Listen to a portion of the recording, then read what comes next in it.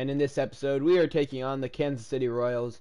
You see, the Jays are rolling along this season, and, well, with the actual MLB season coming to a close very soon, and Ned YOST retiring, he's not the manager of the Royals in this franchise, but I figured since we had a series against the Royals, we would give him a farewell of his own, because afternoon baseball I started now seriously watching baseball Sunday from around 2012, and digging yeah, in the I started really Francisco watching when the Phillies were the laughing stock of the league. I mean, they still kind of are. First at bat for him as he enters play third in the American anyway, League batting race. So I mean, this is on the ground the over Royals. first. They're one of those teams that's like not many people dislike the Royals. I think that was me. Like the first playoff games I actually started watching really intent was Athletics Royals 2014 wild card game, and I really wanted, and the Royals were the team I wanted to win the World Series that year. Ned YOST is the manager of that club with Lorenzo Cain. And honestly, it's like, other than the Yankees and the Brewers and the Indians, the Royals are up there as one of my favorite teams. So, yeah, I was just Ned YOST calling it a day after his, what, 10th season or something. As Royals manager, I felt like, you know, I should give him, like, not really honor him, but, you know, give him a game in the series. They've dropped 6 straight coming in. Yeah, I get it, Matty. The team's on a moderate losing streak right now. Here we are, Can't be playing with at the K. But they have to find a way. Like I said, Jay's rolling right along. I made one trade since the last episode. I was looking at awards. I was, and I was like, oh, Keston Hero won Rookie of the Year last year. And I kind of just messing around. I was like, wonder if I could get him. And I went to Trade Finder and they just 3 prospects, so I got him. And so he is now an extra player to have on the bench. So he's going to start 2-1 count to the leadoff hitter for Kansas City.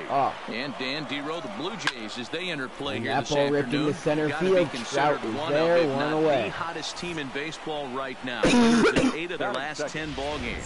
And with that, here's a look at the hometown Royals starting lineup card. Anybody catch your eye, Dan? Miranda. Brett Phillips is looking to turn it around right now. That one he hasn't looked like himself at all lately. You know, there for out number 2. I'm watching I was trying to record this yesterday, but the server was not working. I was unable to record it, so yesterday I was actually going to do quite a few episodes. I planned on just kind of like grind through this and it's 2 balls and 2 strikes now. I couldn't. Got him to chase after the curveball below the zone there. That was I don't know. Maybe next week threw it right past him, a swing and a miss at the gas, and that ends the inning. And then I have school, so at the plate, maybe next weekend. A real threat with the bat, of course. Yeah, Andrew Hart leads the American League in home runs. Yeah, it's still early in the year right now, and this guy's not known to be a huge power threat, but he's gotten off to an amazing start. Sparkman? Yes. Okay. And I'd like to see him have a hot season and ride it out. He's like, you know, he's not exactly a top-tier player, so Blandino's got it. It's hard to remember players like him one gone here to start the second. Than it is to remember people like Mike Trout. That is good. The right fielder. So one away here with Mitch Haniger, who started off the year pretty slow, still not doing great, but he has got his average above the Mendoza line, and I'm going to hope that it continues to climb. Out toward left center field. That's not going to help. Left. Tochi falls off the left fielder as he takes charge for the second out. So with 2 quick outs in the inning, that will... No, he's not. Okay, that brings up Vladimir Guerrero Jr.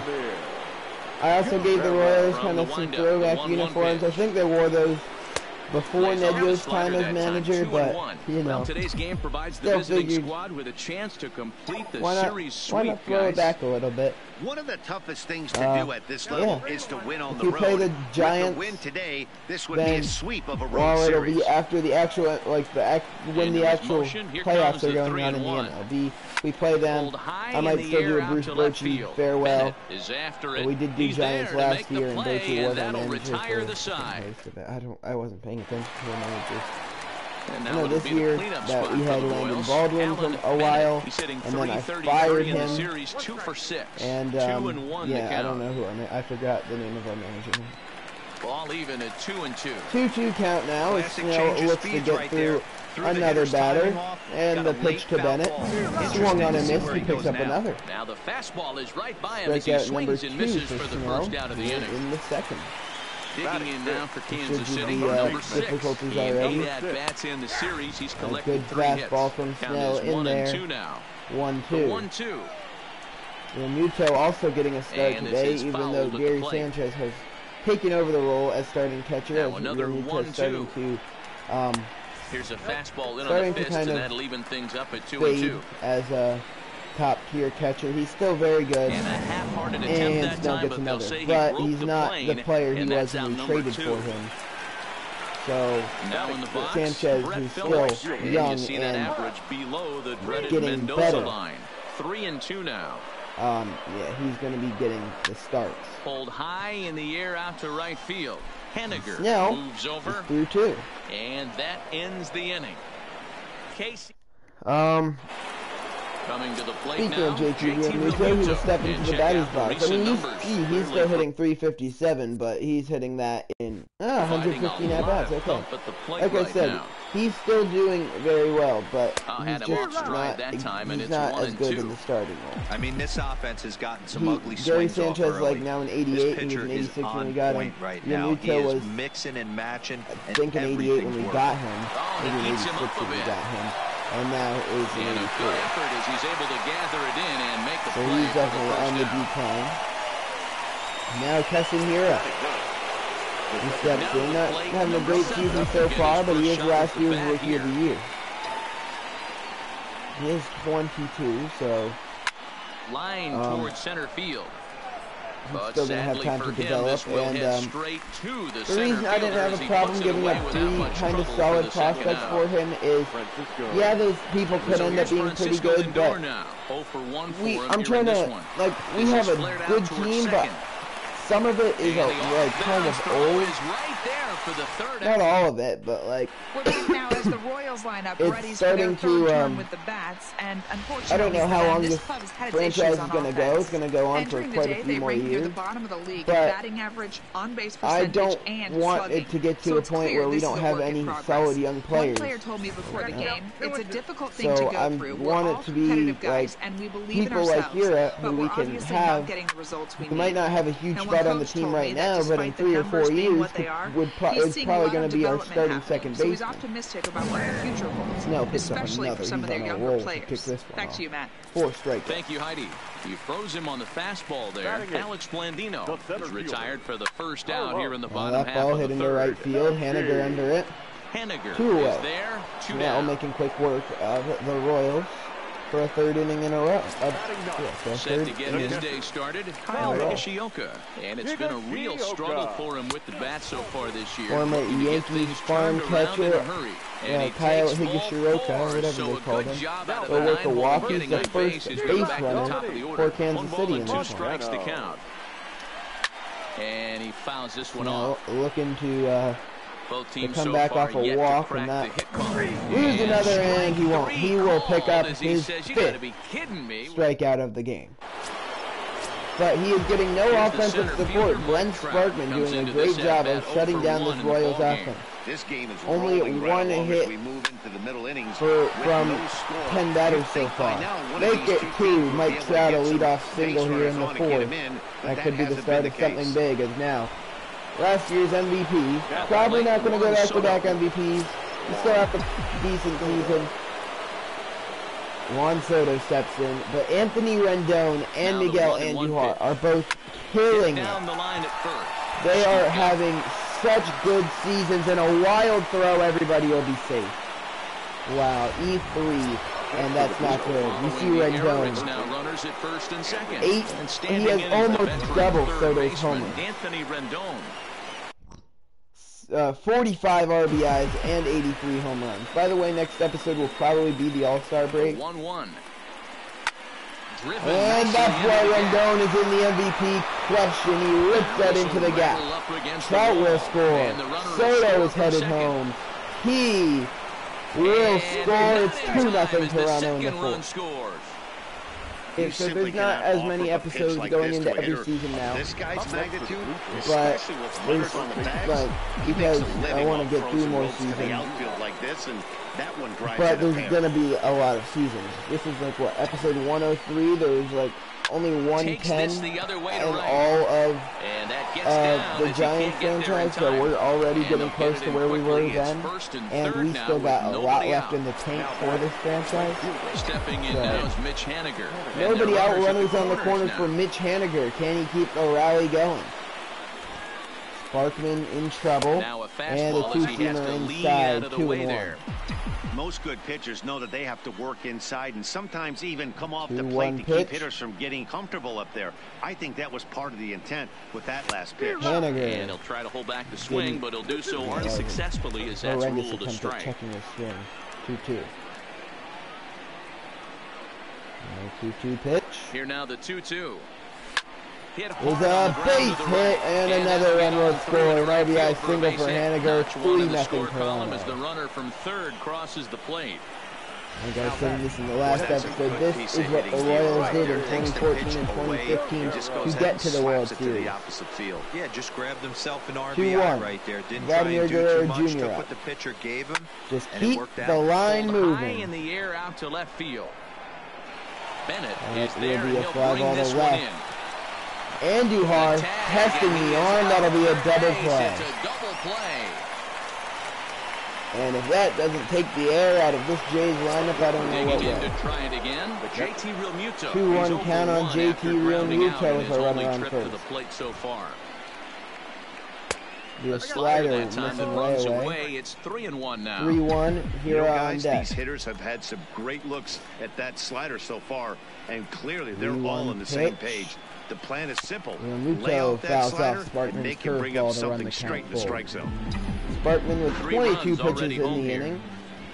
His first really bad inning of the game as he really shut down the Jays lineup early. And this pitch but now he's going to lose Realmuto. So that's going to move a runner into scoring position now. And he's definitely falling apart here in the fourth.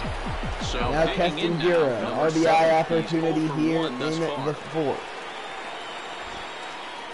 1-1 pitch, line drive hit well to left, almost hit it too hard, plenty of time to because put it this goes one away, right to the left fielder to end the inning. So they pick up 3 runs on 4 hits, 1 error, and a couple of men left. 3-0 as we head to the bottom of the fourth now, where Snell will just miss with his fastball. Sometimes it can be difficult for a pitcher you're facing. Snell is really, you know, not in his last start. I think, well, actually it was a few starts ago, because I quick managed. High in the air and drifting out to shallow center. Not Lindor like retreats to the but, outfield grass, and yeah, he had a no-hitter going into the 8th inning, not too long ago, and we ended up just throwing a complete game shutout.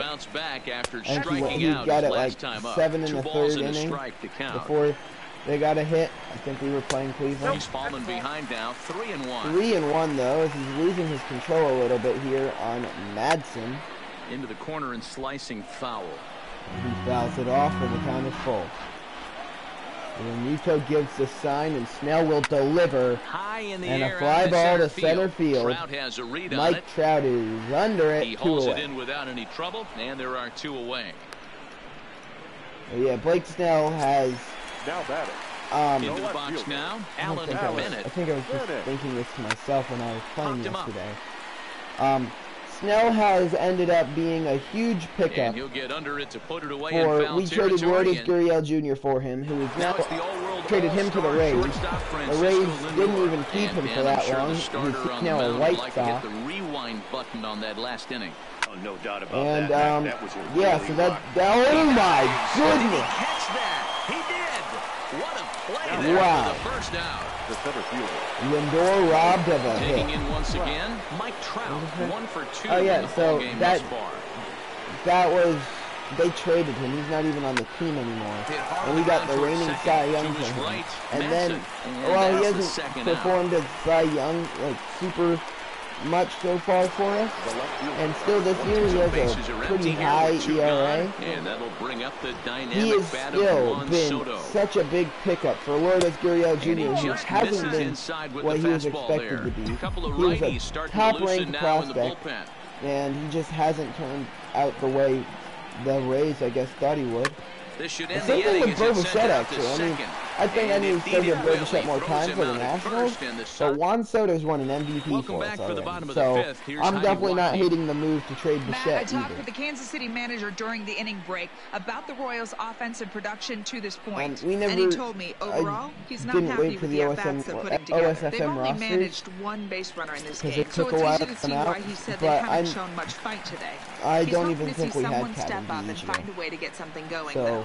This game isn't out of hand, so it remains to be seen if I don't know if he would have kept him or not, and climb back but into this the Jays have such a sweet farm system that, well, I mean, yeah, don't really want to trade them. We traded them, and we got some pretty good players out of it. So two are gone now on the Royals. Big pickup. Alex Blandino. Sharp ground ball to third. Throw on to first, gets him, and the side is Snell, retired. huge pickup. Soto, massive pickup. Will come on in relief now as he'll make his 35th appearance of the season. If you see Anthony Rendon steps in as Jake Newberry now is on the Anthony mound for Rendon, Kansas City. a hit in 2 at-bats for him at With this point in Rendon the coming ball up, we signed Mookie Betts in free agency just because I thought, it'd be stupid not to offer here to begin the 6th. We signed him. Had him for about a month. Got to the Nationals for Anthony Rendon and Steven Strasburg. Huge pickup because Rendon is a top 5 player in the league, in my opinion. Moving under like, for real. In actual MLB, he's a top 5 player, I think. Then, while Strasburg wasn't performing, Rendon has killed it since arriving in Toronto. He came through with an RBI single in his last at-bat. Then we kept Rendon, traded Strasburg to New York to get James Paxton, who has been such a great pitcher in this franchise. I don't understand. I think he probably heard it go by, guys. He's been so good. He was super good for the Yankees. He's doing pretty decent for us. So we traded Strasburg for Paxton, went down on salary, so we gained money by trading Mookie Betts, and we gained talent. So, yeah, this franchise has really come together in ways I was really not expecting. I never thought, hey, we'll sign Mookie Betts to trade him for Anthony Rendon and Steven Strasburg. I didn't even think we'd sign Mookie Betts, and then when we did, I was like, all right, let's keep him. Now we have 2 all-star out wide. We had 3: Soto, Trout, and Betts. And yeah, Betts didn't perform, and so yeah, we did what we had to do. No hits, 1 error so far for Kansas City. 1-2 pitch, popped up. And there's out number 2. Snell has not gotten a ton of strikeouts as we've moved on in this game, but he's still getting outs, and that's really what matters. So in MLB The Show, they care way too much about strikeouts, and it's basically whoever leads the league in strikeouts wins the Cy Young. That's kind of dumb. As long as they have like a sub-4 ERA. Time to begin the countdown.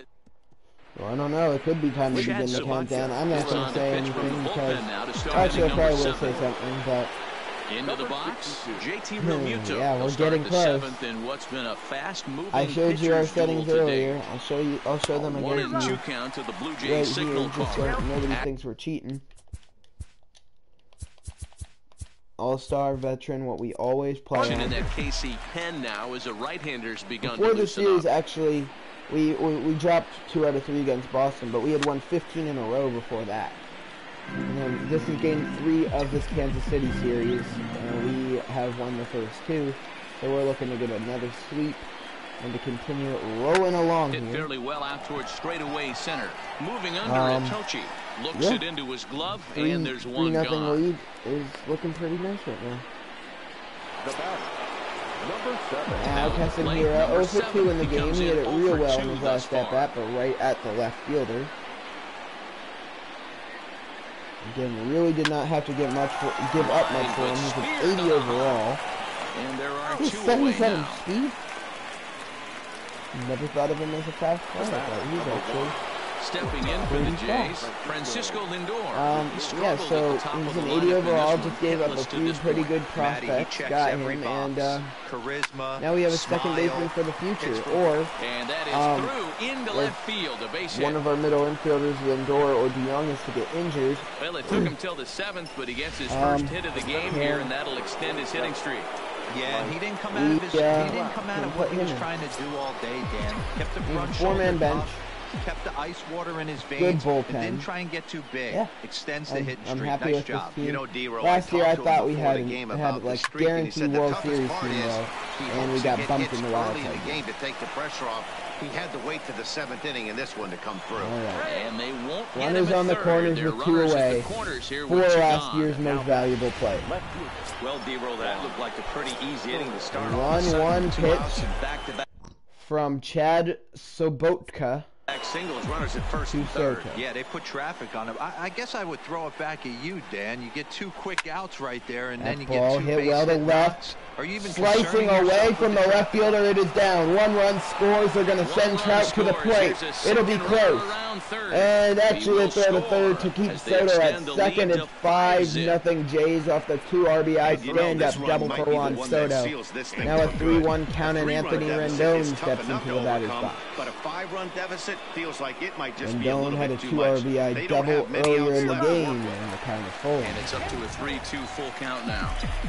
Hey, there was great arm action on that 3-1 changeup right here. He's got this guy thinking. That's the beauty right now. We go to a full count. Do you sit changeup? Hit into right, and the inning is over. Is under it, and he makes the catch for. Stepping up now, Leo Miranda. He flew out in his last at-bat. It doesn't look very promising so far in this one as we move into the later innings. Down by a bundle, it's time to get some base runners and hopefully a long ball to get them back into this one. All right. Now at the plate, Joel just needs to do what he's done all game, and he should be fine. And this is lifted high fly ball into right field, into foul territory. Haniger lays out, not even close. The 1-2. 1-2 pitch to Madsen. Is looked at for ball number 2. 2 gone now. Of course, that the Royals have gotten, I believe, 2 base runners. Snell has 1 walk in the game. Ready for another chance. Alan Bennett. He's 0 for 2 with a strikeout in this one. That ball. Bases are empty here with 2 men out. Alan Bennett up. Popped him fly up. Ball. Pop-up, actually, in foul territory. Rendon there, and the inning is over. We head to the 8th in a 5-0 game. Michael Givens, former Baltimore Oriole, I guess now coming to the plate now. Pitcher for the Royals. That's not a bad pickup for the Royals. Here it comes on 1-1. I honestly think that was a good move.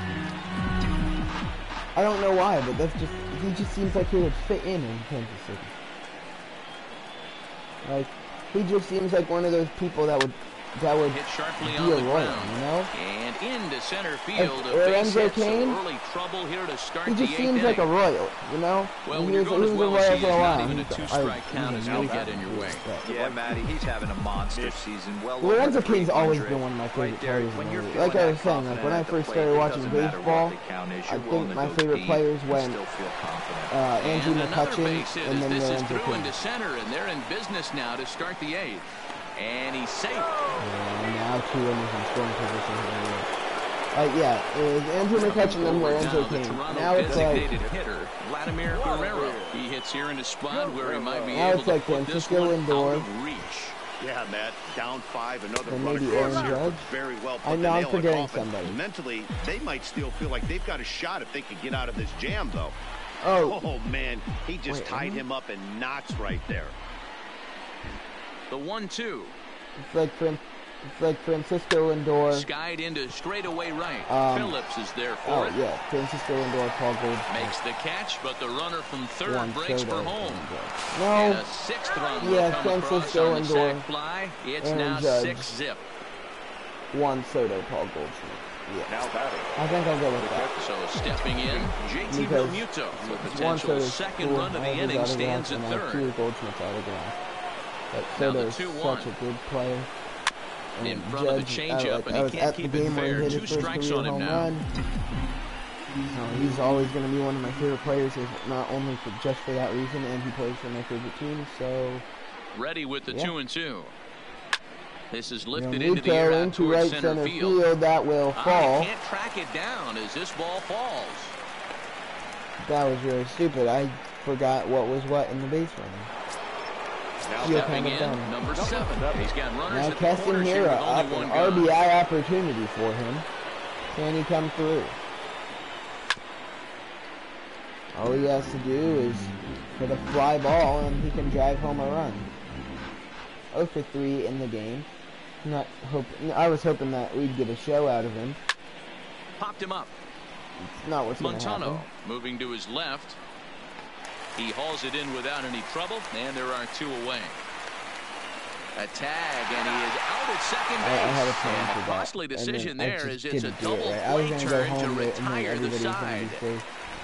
But the runner ready didn't now, go home. number 6. 0 for 2 on the fly afternoon ball, center so field, far. Trout. Sent in the air out to straightaway one central. away.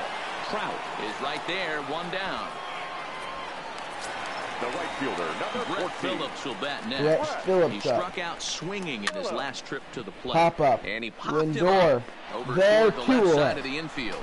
And he squeezed this one for the second remaining. out. And now is the Stanford product, Alex Blandino. 2 away Alex in the inning. Blandino. And it looks like this fastball could be another in there. 1-2-3 inning for him. 1-2. Yeah, he has really found a groove on the mound, and it's been impressive to watch. It'll be interesting to see how long he can keep this dominance up. Count even at 2-2.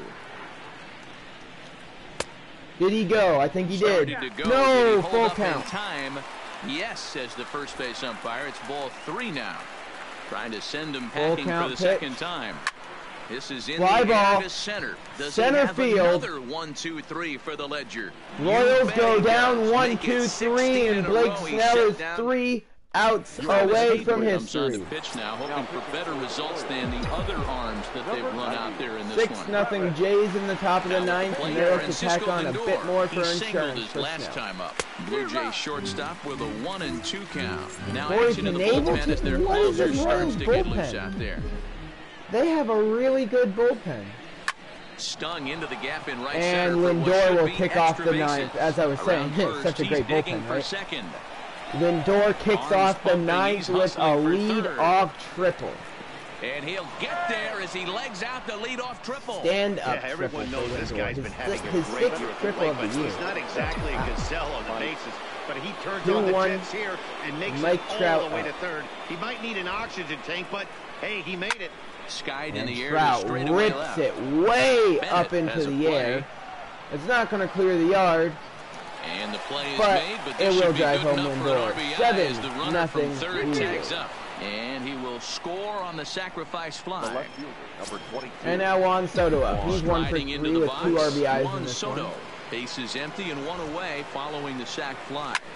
And he hits it well, second. But fielded at second. And there's out number 2. And that brings up, I believe, like number 2 in now, MVP Anthony candidacy. Rendon. He comes into this appearance Anthony in the midst Rendon, of a 3-1 1-for-4 count. day. Andujar is number 1. 3-1. Swing and a ball hit out toward right pretty center. well towards right center field. Tochi is going to have room out there as he puts this away to retire. So we head to the bottom of the 9th. Carlos Tochi to lead it off. Stepping in and ready for another shot. Carlos Tochi starting things for his side in the 9th as they face the improbable odds of trying to come back in this one. Yeah, not a lot of hope for fly ball right field. These guys know Henniger these bats still count, is at least for their own stats. There, 1 away. Chances as a professional. Henniger is there, 1 away. Now batting. 2 outs left. Into the box now, Kyle Higashioka. He got under one and popped out his last time up. Higashioka has walked the only base runner for the Royals in this one. 2 away. And there are 2 men gone now. The first baseman, number 21. The Royals are down to their final out. So the batting order turns over now. Dominique set to go Montano. He is the last man to stand in the way of possible history here this afternoon. Fly ball towards right center field. Haniger. Damn, Blake Snell does it. And there it is. A no-hitter for Blake Snell. Ever picked up a baseball, dreams about, and he's done it. A no-hitter in one of the most dominant performances I've seen in a while. He's in the record books forever now. The second time in this franchise, and the first time on camera. Of course he's your player of the game, Blake Snell. Yeah, probably the easiest player of the game to say. We'll have to make it all year. He got some help along the way from his defense, but all in all, this was his show. And he winds up in the history books. Wow, your winning pitcher is Blake Snell. He went 9 innings, allowed no hits, 7 strikeouts, no earned runs, and 1 walk. The loss will go to Glenn Sparkman. He went 5 innings, allowed 4 hits, no strikeouts, 3 earned runs, and 2 walks. Of course, Snell is our player of the game. What a way to honor Ned Yost, you know? No hit his club. That'll wrap up this episode of the Toronto Blue Jays franchise here in